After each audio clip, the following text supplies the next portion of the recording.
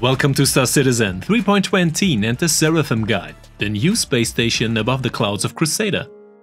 Port Olisar is no longer available in 3.20, the first space station in the game and the starting point for adventures since version 3.0 many years ago has now been replaced after 20 game versions by the Seraphim Station, which has now taken the place of Port Olisar above the clouds of Crusader.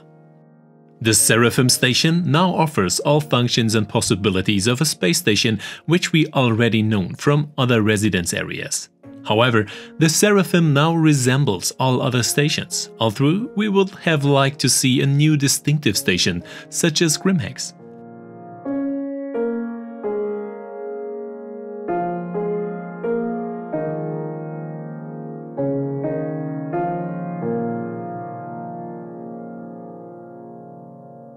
Although only the iconic rotating ring structures remind us of Port Olisar, the Seraphim offers much more than Port Olisar. So we finally have the possibility to use a medical facility, have access to cargo decks, and can use all the usual features we know from other stations.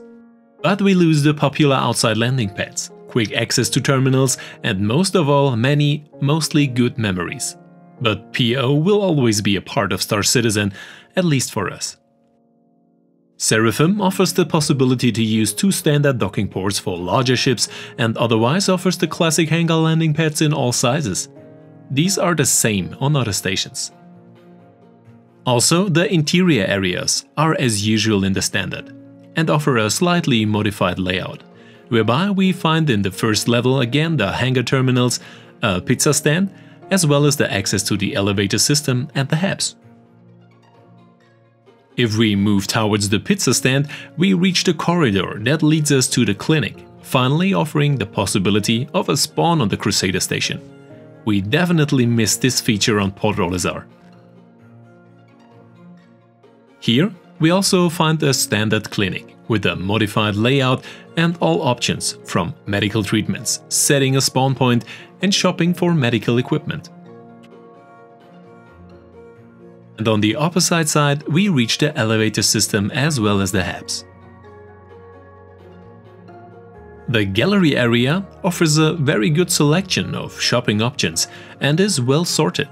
Here, we find the FPS weapon store, an armor store which also offers white weapons, as well as for a store for ship weapons. However, there is no dumpers depot anymore. On the first floor, we first reach the food area via the connecting corridor in the gallery. In the large food area, we find countless food stalls and restaurants, whereby we can recommend above all the fancy Asia snack, since this offers the best view with aquarium.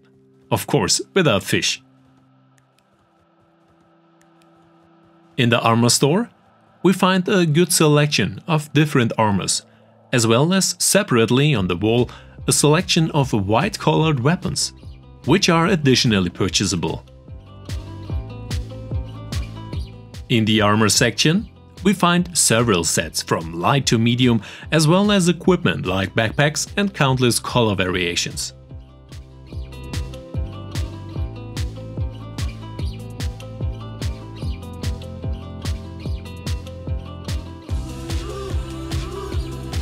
On the way to the FPS weapon store, we find the offer for ship armament, where we can buy equipment for the Vanguard and Hornet series, as well as various special weapons like the Sucker Punch in large or the FL-33.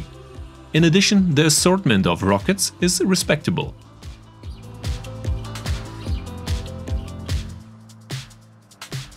The FPS shop himself also offers a good selection of assault rifles, pistols, shotguns and SMGs, as well as various ammunition and equipment.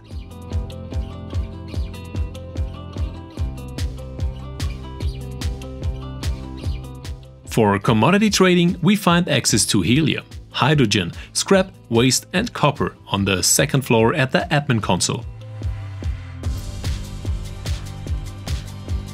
But the Seraphim also offers a cargo deck, where we again find standard equipment and have access to a yellow aerial armor, as well as a Novikov protective suit.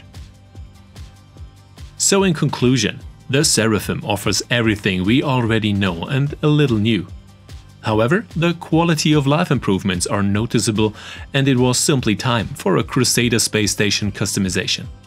However, we would have liked to seen a bit more Port Olisar flair and hope to see PO again as a mission location in Crusader's orbit, for example.